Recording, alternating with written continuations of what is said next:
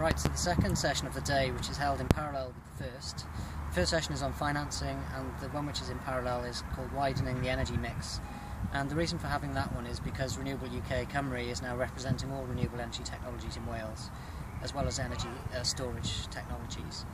So first up on that one we have Will Richardson, who's my former boss actually. He's one of the directors of Rural Development Initiatives,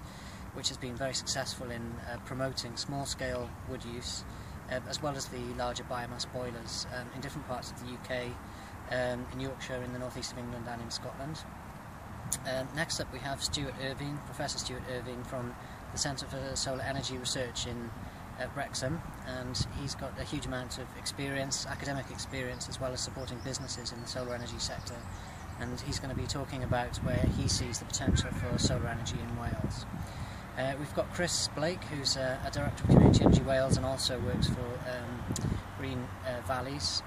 the hydro developer, and he'll be talking to us about whether microhydro might be one of the mechanisms by which community energy can flourish in Wales. And we also have Keith Jones from the National Trust.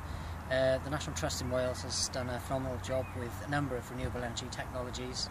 and been pioneering in many regards, so we're very pleased to have Keith to talk about some of the projects that he's been working on. And we're also delighted that chairing that session is going to be Natural Resources Wales, so Derek Stephen, who runs the energy programme there,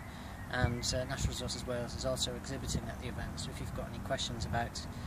how they can help, or any questions about renewable energy projects, then of course they'll be available to answer your questions.